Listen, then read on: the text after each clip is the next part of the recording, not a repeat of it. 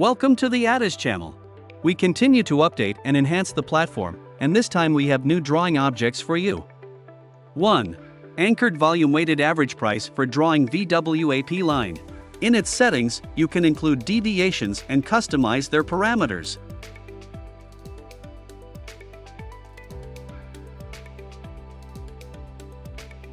2. Anchored market profile reproduces volume profiles for specific sections of the chart.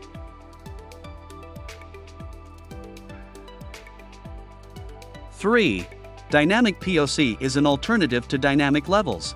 Highlight a range on the chart and visualize how the maximum volume moved within it. Now you can see when the maximum volume shifted and a bounce occurred.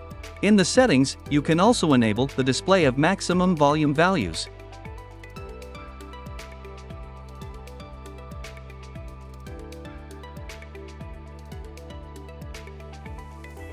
4. CVD correlation is an alternative to cumulative delta. This object draws cumulative delta, adjusted to the price axis, making visual analysis easier.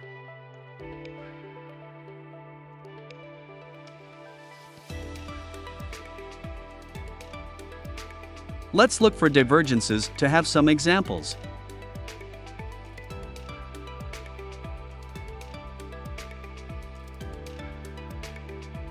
Look at the left high, and now at the next high that is obviously lower.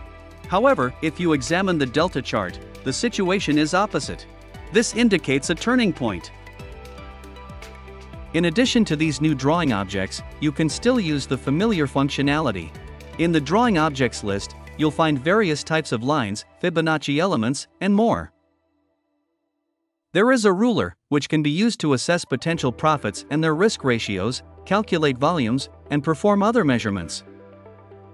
Also, there's an arbitrary profile. Press F3 and create a profile for any part of the chart.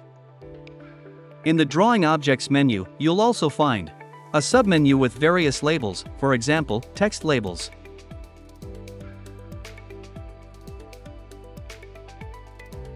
Items for managing drawing objects. A manager for the objects you've added to the chart. Options for snapping drawing objects to candles. An option to switch the drawing objects panel on/off on the left side of the chart.